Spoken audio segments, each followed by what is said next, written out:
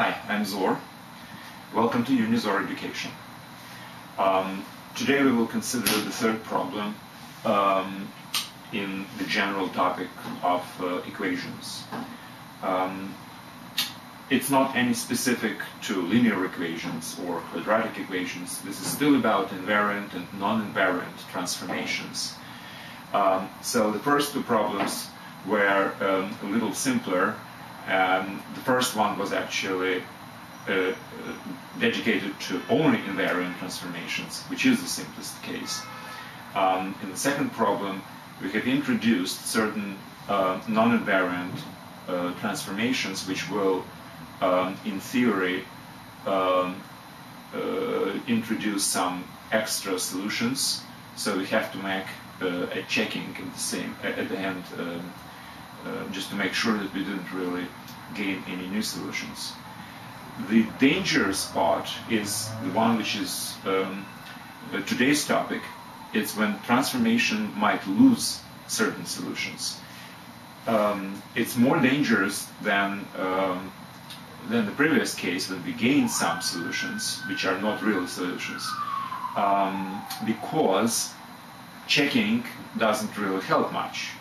If you lose a solution, let's say equation had two different solutions, you lost one during the transformations and you still have the second one. So the checking will be fine, no problem, because it is a solution, but you lost one, and that's what is the real danger, and you have to be very, very careful when you're making transformations not to lose solutions. And these three examples which I have right now are exactly about this particular topic. So let's consider the first, which is x squared minus 16 equals to 0. Okay, how can we solve this equation? Well, very simply. The first transformation is obviously plus 16, and that results in x squared equals to 16. The second transformation is square root.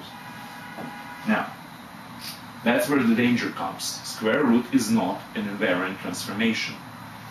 Primarily because, as I was saying before, two different numbers, positive and negative, being squared will result in the same number. So there is no reverse transformation, there is no one-to-one correspondence.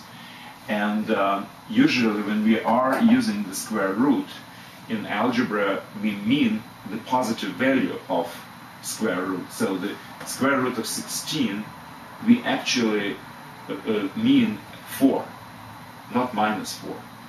But if you look carefully, if x is equal to 4, if you just square root both sides using just a plain algebraic square root function, you will get that, and that's a solution. And obviously you have lost another solution, which is x equals to minus 4. So, the point which I wanted to make is, when you are extracting the square root from some number, especially the number which contains an unknown variable, you really have to understand, and you have to make sure that you consider all the cases. You might lose the negative part.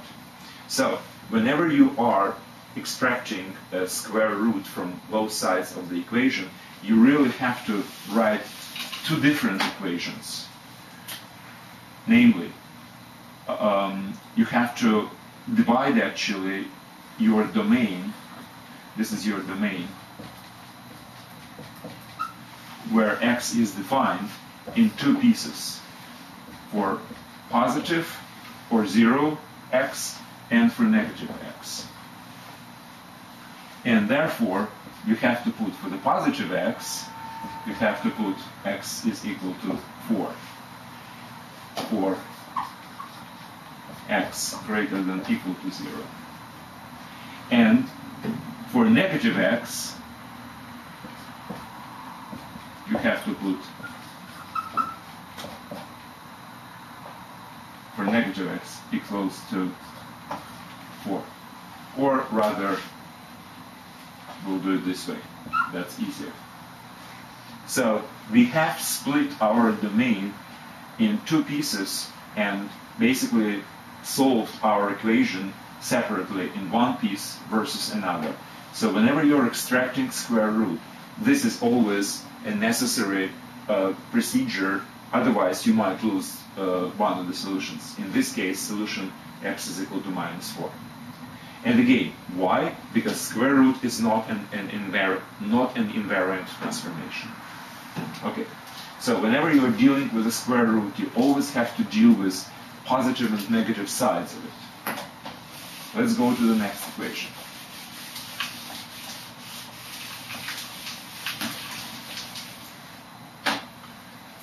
A little more complex. X squared minus 16 divided by x plus 4 squared equals to 0. Okay. Now, what transformation should be applied in this particular case? Well, obvious choice is, well, let's just multiply both sides by x plus 4 squared. Just to get rid of this on the left, and 0 will give 0 anyway. And so what we have as a result, we will have x squared minus 16 on the left equal to 0 on the right. Well, is it right? Well, not exactly. Why? Because this transformation of multiplication by something is not always invariant. As you understand, multiplication by some number is invariant only if that number is not equal to 0, right? Which means that we really have to consider separately a case when we are multiplying by 0. Now, when is this particular expression is equal to 0? Well, it's equal to 0 when x plus 4 squared equals to 0, or x plus 4 is equal to 0, or x is equal to -4. So this is a separate case. Now, let's go back to this equation which we got after the transformation. As before stated, we had two different solutions, x equals 4 and x equals to -4.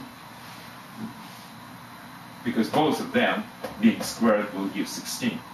But, again, we can do this only if x is not equal to -4, because then this particular multiplier becomes 0.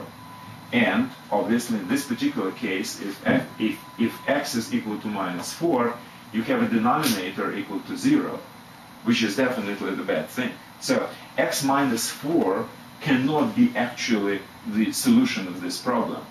You have to very, very carefully consider cases when you have something in the denominator and you just multiply by that denominator without thinking about what's the consequences of this. Now, the consequence of this is that something which is not really a solution, x minus 4 cannot be a solution because it's in denominator here, becomes a solution all of a sudden when you get rid of this denominator. So that's one more point to consider. Whenever you have something in the denominator, immediately, the first thing we should do is restrict your values of unknown to those when denominator is not equal to 0.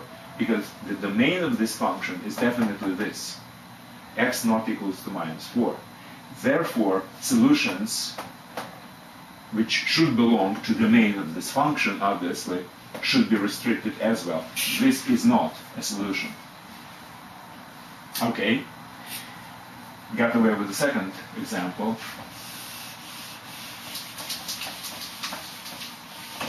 Let's go to the third one.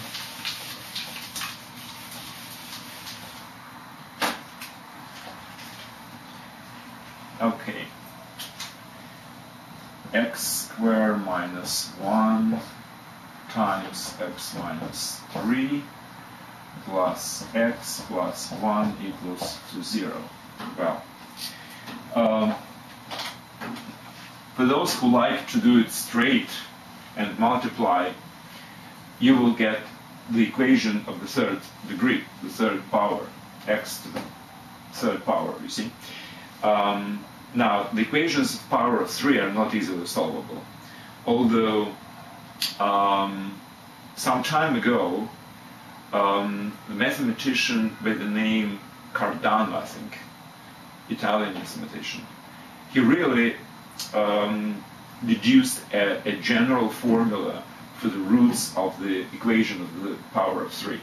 But we're not talking about this. The formula is that big, so we don't really need that. Well, what can we say about solving this particular equation? Well, it's basically quite easily. Let's do it this way. This x squared minus 1 is obviously represented, can be represented as x minus 1 times x plus 1. Well, indeed, actually, a squared minus b squared is always a minus b times a plus b. Because if you will multiply this, a times a will be a squared, a times b will be plus ab, minus b times a will be minus ba, and minus b times b will be minus b squared. And this is reduced, so you have a squared minus b squared. So this formula is very easy, and it should be actually remembered by heart, quite frankly. It's a very convenient one. So using this formula, with a is x and b is 1, I can represent it this way. So next, let's continue. I have x minus 3 plus, and let me put x plus 1 in parentheses for better visibility. Now, look at this. Now, you remember there is a distributive law of multiplication relative to addition, which means we can actually have x plus 1 outside of the parentheses, and in the parentheses I will have what's left, x minus 1 and x minus 3 in this case, and in this case it's plus 1 equals to 0, right? So far I did not do any transformations, invariant or non-invariant. I'm just changing the formula on the left, changing this particular expression to get this. Okay, now we can do the transformation. What's the transformation? Divide by x plus 1. You see, both sides can be divided by x plus 1. If you divide the left part by x plus 1, you will get rid of this one, and the 0 divided by x plus 1 will give 0, right? So without thinking much, we can write this equation, right? Wrong. What's wrong about this picture? The wrong about this picture is that when we divided by x plus 1, we actually made a non-invariant transformation. Division by something is invariant only if that something is not equal to 0. So again, we have to specifically consider the case when x plus 1 is equal to 0. So x is equal to minus 1. Now, specifically considering this case, we can see the following. If you will put x equals to minus 1 to this equation, or this, or this, or this, doesn't really matter because they're all equivalent, obviously you will have this equal to 0. Doesn't matter what the value of this guy is, because multiplied by 0 it will be 0, so x minus 1 is a solution, which we lost when we have transformed this equation into this. So if we forget about x is equal to minus 1, we basically lost the solution, because this one has completely different solutions. So x minus 1 is one solution, which we have lost if we just which we would have lost if we didn't really pay attention to this. But since we're smart, we did pay attention that x plus 1 should not equal to 0 to make this transformation invariant, and x is equal to minus 1 is a separate case which we have to basically consider separately. Again, it's like if we will split our domain where this formula is defined, we split it in two pieces, not equal obviously pieces. One is x equals to minus 1, and then all other x's. So x is equal to minus 1 is a separate case, and it is a solution. We have found one solution. Now, considering x is not equal to minus 1, now we can reduce it by x plus 1. We can transform divided by x plus 1, getting this one. And now, let's solve this equation. Well, let's just open all the parentheses and we'll see that this is x squared minus x and minus 3x is minus 4x plus 3 and plus 1 is equal to 0, which is x squared minus 4x plus 4 is equal to 0, and this is x plus 2 squared is equal to 0. Okay, x plus 2 squared is equal to x squared minus 4x plus 4. We can check that. Now, the next transformation we can apply is square root. Okay, if we apply the square root, we again have to be very careful. In this case, however, it's easier because on the right we have 0. So plus 0 or minus 0, it doesn't really matter, it's still 0. So the solution to this is x plus 2 equals to 0, so x is equal to minus 2. That's the second solution. So there are two different solutions to these equations. Minus 1, which we would have lost if we did not pay attention to the fact that we are dividing by something which contains an unknown variable x, and the minus 2, which is the result of the equation which is left after the transformation. Well, I just wanted to make sure that certain dangerous parts of invariant and non-invariant transformations are covered. This is still an introduction to equations in general, and again my point was, yes, transformations can be applied, but if you are applying a non-invariant transformation, which is not multiplication by 2 or doing or adding 2 or whatever, some very trivial transformation. So for all other transformations, you really have to be very, very careful. There are no, how should I say it, like one recipe which fits all the situations. You just have to understand that every action which you do, every transformation which you make with an equation, in case it's non-invariant, and most of the transformations are actually non-invariant, you just have to be careful. When you divide by something, make sure you divide by not equal to 0, or consider this member being equal to 0 as a special case. Same thing when you multiply it. If you apply the square root, for instance, again consider positive and negative parts. There are many different special cases, and these are only a couple which I wanted to cover in the introduction. There might be more. Well, obviously, because there are more functions. There are exponential functions, logarithmic functions, trigonometric functions. Every function has its specifics, and that's why you have to be very careful when you're applying any kind of a transformation to equation. You should not lose solutions, you should not gain solutions. If you feel that this transformation might gain something, obviously checking at the very end would help. If you feel that something might lose the solution, if some transformation, then you just have to separate this case and consider it completely individually. What happens if that particular thing is equal to 0 or something? Well, that's it for today. Thank you very much. Good luck.